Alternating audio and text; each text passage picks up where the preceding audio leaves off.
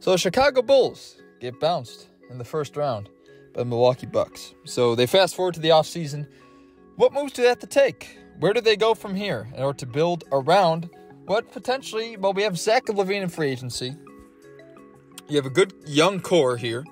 If you could secure Zach Lavine back, let's say in a hypothetical world, secure Zach Lavine back, give him his money, and you have DeRozan, Lavine, Lonzo, you have Vucevic, Caruso, you have Patrick Williams, Kobe White.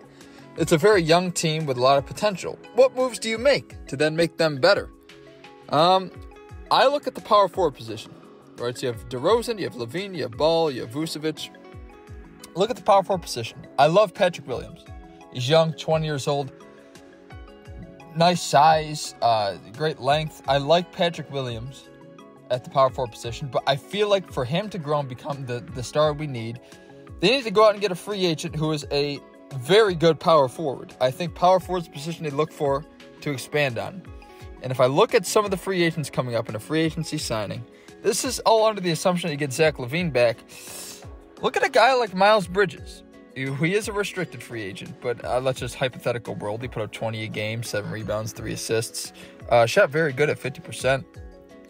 And he's a guy that they could look to bring in if the money's right. And right now he's making around $5 million a year. Miles Bridges is a guy at the power forward position. You match him with Lavine, DeRozan, Lonzo Ball, and Vucevic. That would be a great starting lineup. This is all hypothetical. This is all just me brainstorming, creating dream fantasy lineups here to try and solve these issues of the team. A guy like Miles Bridges would be a great addition to this team. He keeps that theme of young players, fills that power forward position. Where problems do come in is that at the power forward position, like I said, you have Patrick Williams, who you're trying to grow and blossom into this star player. So to have two young players, it'd be sort of picking over one.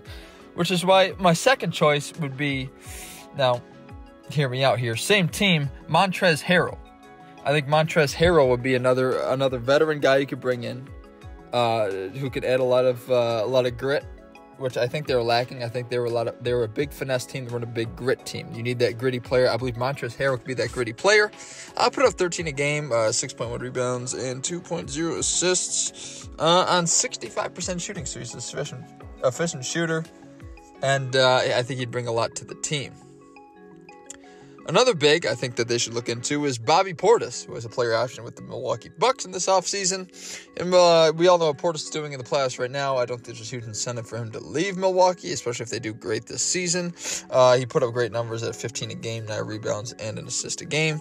And really good percentages, 40% from 3 and 47% from the field. I think at around a $5 million range, that's a really good purchase, especially a guy that could really help out the Bulls.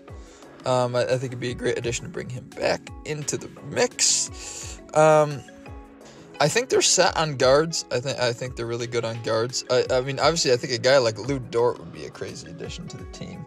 I know he runs small forward on Oklahoma City, and there's a team option around him. And he did put up 17 a game this year on 40% shooting. I think with him, he'd be a really good option. I don't think you could get him away from Oklahoma City, but I think he would be a really cool option. Imagine a guy like Mitchell Robinson on the Bulls. Now, I'm a Knicks fan, so I don't want him taken away from the Knicks, but I could imagine him and put Vucevic at the power forward. That'd be kind of a wild lineup if you did it that way. But the assumption is a mentor, really. I think they should look for a veteran player, a guy like Montrezl Harrell, a guy like Nurkic even. Bobby Portis, all great players to sort of mentor Patrick Williams while still giving you really good production and then adding depth to the team. I think that these are all really good options and missing pieces for the Bulls. I think they're a really heavy guard team, so I don't think you really look that way. They're really deep in the guards with Lavine and, if they bring back Lavine, Lonzo, Caruso, Kobe White. They're very deep in that sense. So I think you look towards the big man role. And like I said, guys like Montrezl Harrell, Mitchell Robinson, Bobby Portis, even a small forward like Lou Dort would be a cool addition. Even though I think, like I said, these are all pipe dreams, but I think it'd be really cool to think about. But yeah, let me know what you think. What did the Bulls need to do to become a contender and make it out of that first round in that really tough and competitive Eastern Conference? Let me know below. Chicago Bulls, Cosmo Hoops. I'll see you later.